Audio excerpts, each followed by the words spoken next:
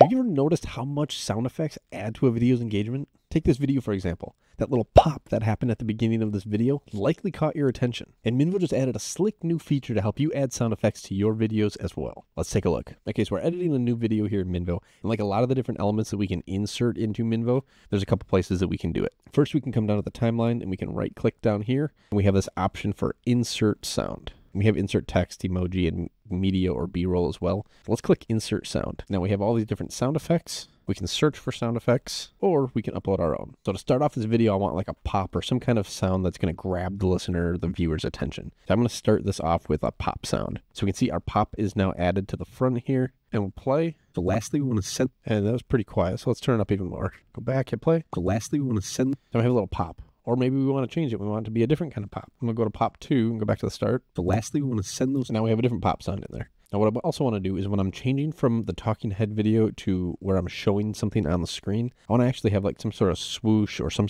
kind of transition sound in there. So I'm going to right click, insert sound, and let's do short swoosh. So here we have our short swoosh. And we can see also in the transcript, we have our swoosh there as well. So let's play this and see how it sounds. Steps. Let's add another model and type in notion. I kind of like that. Quick, snappy swoosh in between the different scenes. Play that one more time. Back it up just a little bit more. 2 steps. Add another model. Boom. Type in notion. We're there. We actually say get.